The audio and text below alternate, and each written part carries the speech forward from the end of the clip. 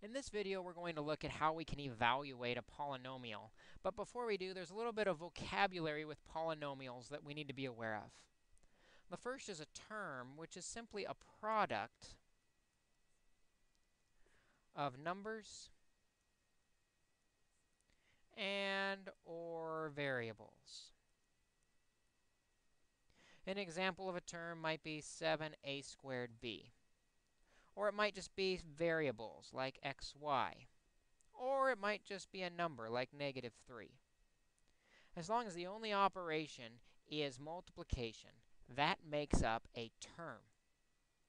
Based on the number of terms we have in things, we have special names for them as well.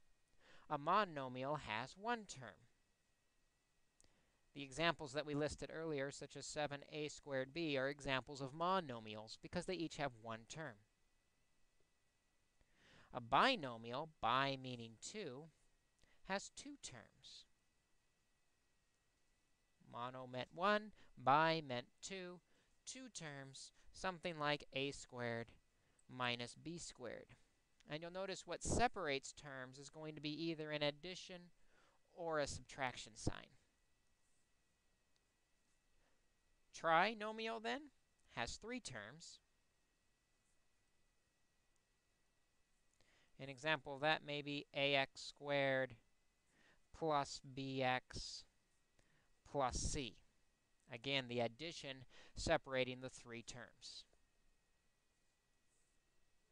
A polynomial, then, is what we call everything else. Poly means many terms, and in fact, polynomial even includes all these other categories of monomial, binomial, and trinomial. But a polynomial could just have lots of terms, something like maybe ax squared plus by squared plus cxy plus dx plus ey plus f. Lots and lots of terms. That is a polynomial. Many, many terms.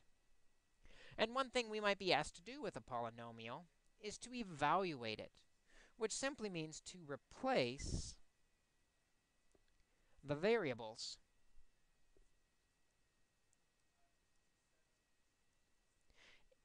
in the polynomial with the value that we have. So for example, if we have 5x squared minus 2x plus 6, and we want to know that x equals -2. What that simply means is take each of the x's, and we're going to replace them with what x represents, the -2. So we have 5x, or 5 times -2 squared, minus 2x, 2 times -2, plus 6. Also notice as I make this substitution, as I replace these variables, they must be put in parentheses. Now we can simply evaluate. Order of operations says do the exponent first. So we have 5 times -2, which is 4, -2 squared, minus 2 times -2, plus 6. Next we multiply.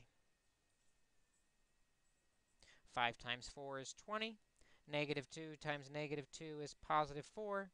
And we have a positive 6.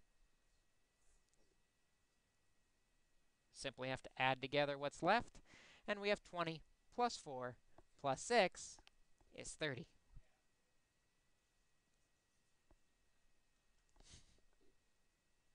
Let's try another example. Here we have -x squared plus 2x minus 7, where x is equal to 4. Simply going to replace each of the x's with 4 in parentheses. Notice as we do this, the negative is not part of the replacement. That's the opposite of x squared, or the opposite of 4 squared. Only the 4 is in parentheses. Plus 2 times x, which is 4, minus 7.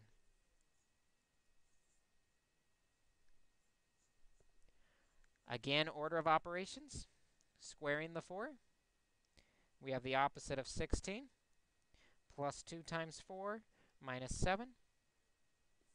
Multiplication comes next in order of operations, so we have -16 plus 8 minus 7. Do all that adding and subtracting, and we end up with -15 for our final answer.